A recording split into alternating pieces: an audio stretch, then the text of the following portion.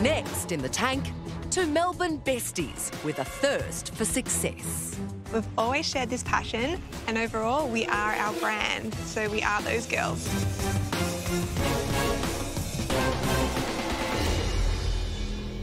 Hi, I'm Lauren. And I'm Elena, and we're the founders of Those Girls Iced Tea.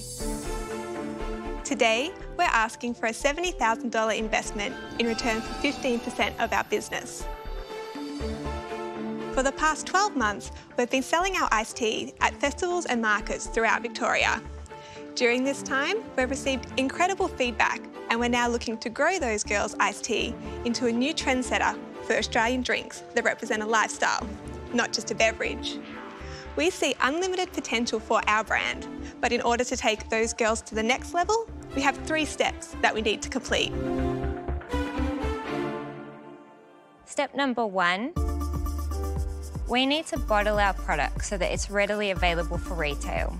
Step number 2, we're going to expand into a ready-to-drink health range, which will include detox iced tea, detox water, and tea smoothies. Step number 3, we are going to retail a Those Girls Iced Tea subscription box, which will separate us from the competition and strengthen our brand. Those Girls Iced Tea is setting a new trend in the Australian beverage market, and we would love for a shark to jump on board for the ride. Now, who would like to try some? Well, yeah, bring it on.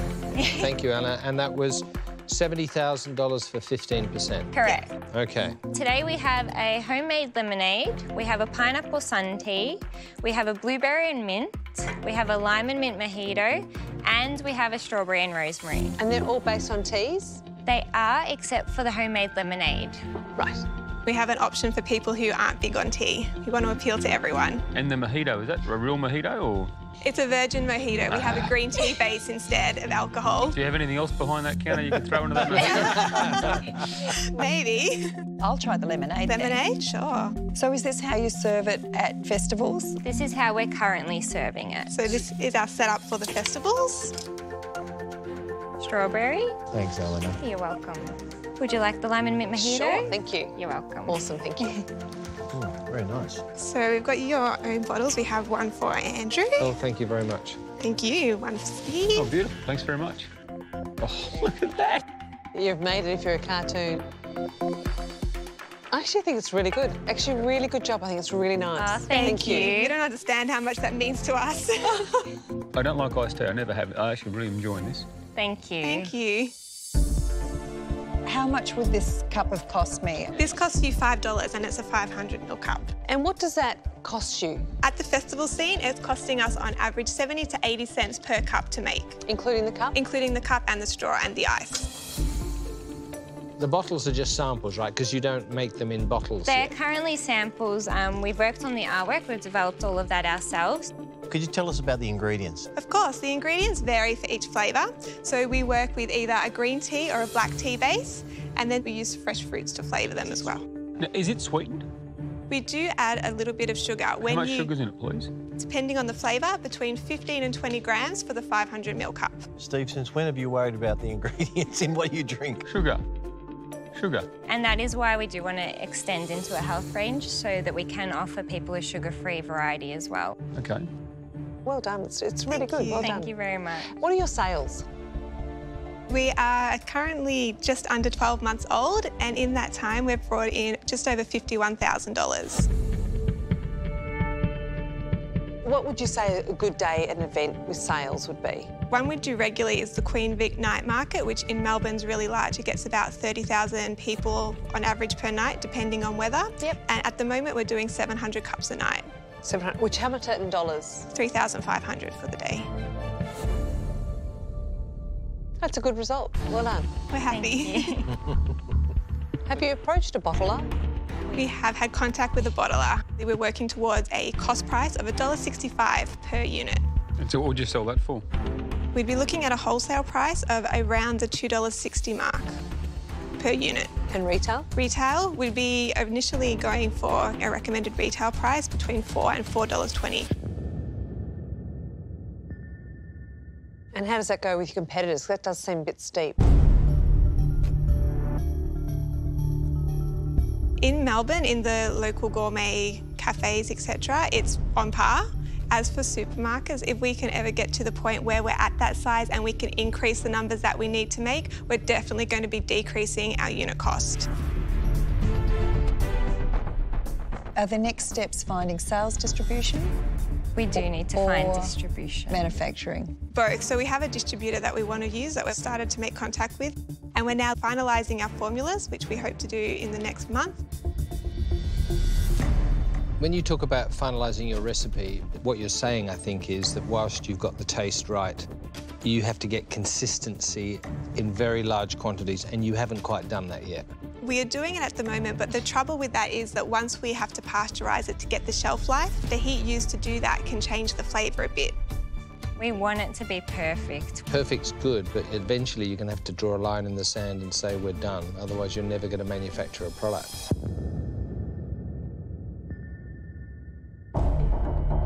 Trademarks? No. Get onto that. Yes, we need to. Make it a priority. Okay. Imagine building all this equity and then finding out that you can't use a name because someone else has it. The margins on your stall are great. Your margins on your bottles aren't so great. So it's sort of like going, wow, that's a ripper. That's a problem. And not only that, it's such a crowded market. I'm sorry, guys, I'm out.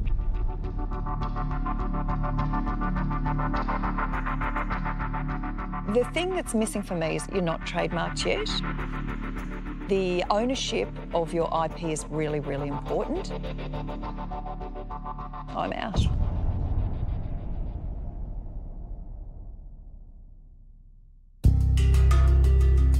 Look, I think you're terrific. I love the tea.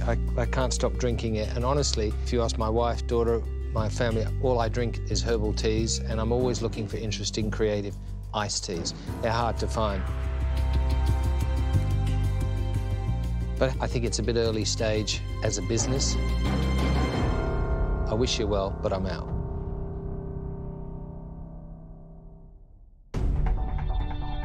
Lauren and Elena, I think you two are fabulous. Thank you. This is what young Australian entrepreneurship is all about. It's about energy, passion. I can really connect with you because I found, just like you found your passion, I found mine many, many years ago. Oh, yeah. Your margins for the bottled drink at the moment don't work. By the time you add a distributor in there, they're just not working. Once you get that scalable, I think you guys are so investable, it's not funny. But I think right now you're not quite there. I'll be a customer of your product. I love what you're doing, but I'm out.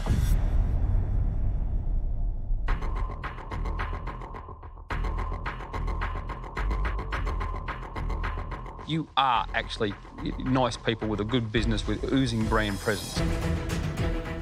But it's early and it's in a tough spot. You haven't perfected your bottling. I'm on the fence. I'm inclined, not too sure what to do.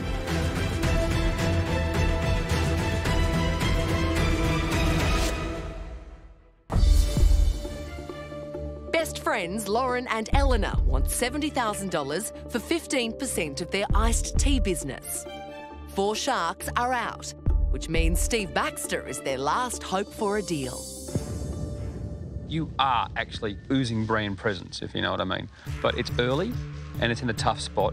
You haven't perfected your bottling. I'm on the fence. I'm inclined, not too sure what to do.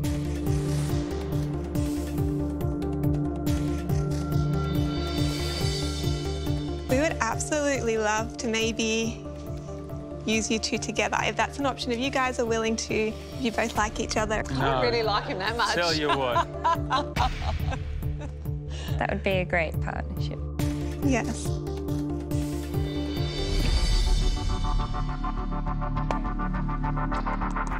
By the way, we are valuing your passion. Oh, yeah. Very much. I mean, when Thank people like you come in here, I think all of us, we're looking to back and invest people first and product second. Yeah. Passion Thank and you. character. Thank you.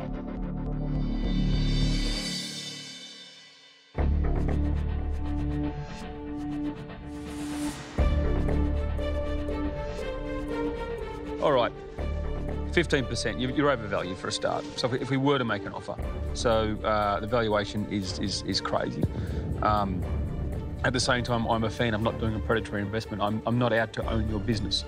I'm out for you to own your business and for you to get disgustingly filthy rich and me to have a portion of that. That's the reality.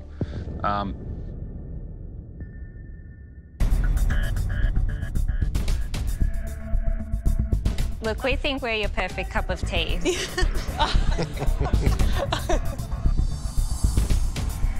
So, all the money for 40% of the business. 40%.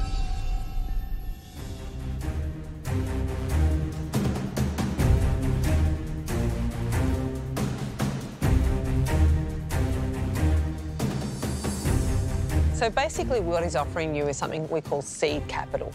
So he's basically saying there's no business here yet, we're having a crack, there's a risk profile going forward for him, and he'll put the money in, off you go on a journey.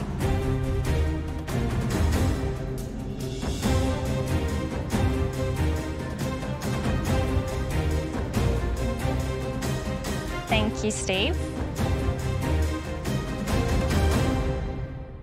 We would love to accept your offer. Thank you so much. And thank you, Janine. You did a great job. Thank you. It's such an honour to meet you as well. No, pleasure. Okay, you're going now. We're going this way. Thank you, Bye-bye. everyone. Thank you so much. Thank you. It's still settling in for us, I think, but just even to hear their feedback and to see that they believe in our product and that they love our product, it's really great. They loved our product. Yay! Steve, that's a healthy product. What are you going to do? They are fantastic. Fabulous girls. Oh. Fabulous girls. Good product, great people, you know, it's hard to go wrong.